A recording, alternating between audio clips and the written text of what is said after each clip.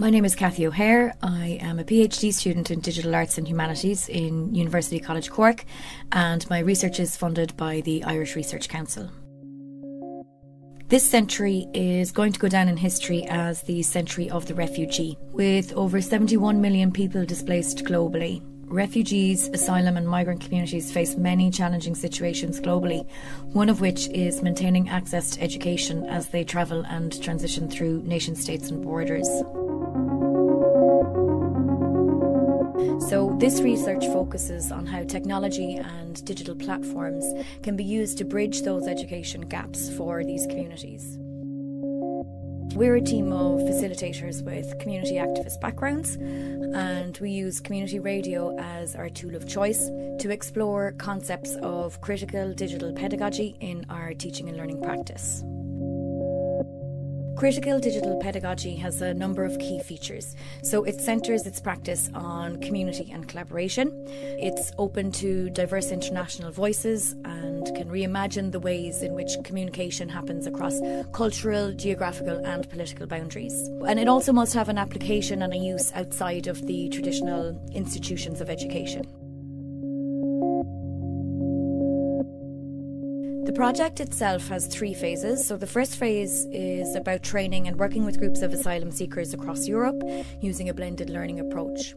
The results from this work then is a body of creative multimedia content that is then broadcasted through a network of community radio stations in Europe and also through social media platforms. Once broadcasted, then audience engagement is analysed online.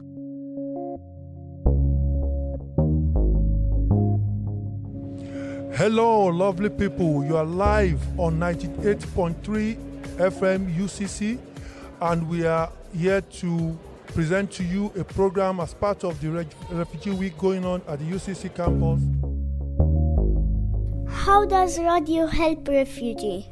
The refugees has the problems that it can't also sometimes the government can't listen it.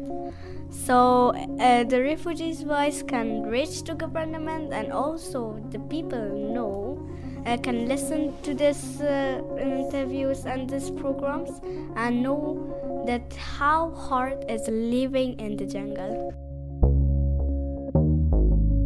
When I came here, it was very difficult for me, and now little bit I am much better. I am improving. Definitely, we do have the potatoes. We do have all those kind of things, but the taste is different.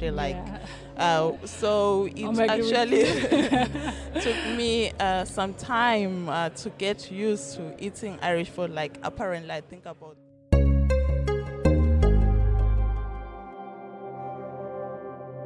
Europe has been quietly rebuilding its borders, and its policies towards refugee, asylum and migrant communities are becoming more and more aggressive. So when governments and institutions fail to act, it becomes a civil duty for citizens, activists and researchers to challenge these policies. Paulo Freire says that washing one's hands of the conflict between the powerful and the powerless means to side with the powerful and not to be neutral. So I suppose you yourself become complicit by failing to act in this situation. There are social and cultural impacts from this research, so we're already starting to see some of those benefits. The impact of the research is directed at capacity building, and so learners develop and build digital skills and critical understandings of digital citizenship. Learners who engage with the project build confidence, capacity, capability. They also have a visual presence on university campuses, in community radio stations, on-air broadcasting and podcasting online.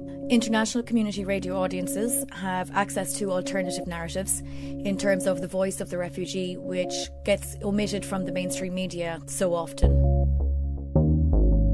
So I think the research matters because it has explicit and implicit outcomes for everybody involved. It examines how we use digital platforms to become co-producers and co-constructors in the making of new knowledge, but it also allows for a demand to instigate or create some sort of social change or social action. So the learner is fostering agency and is empowered by the process and participation.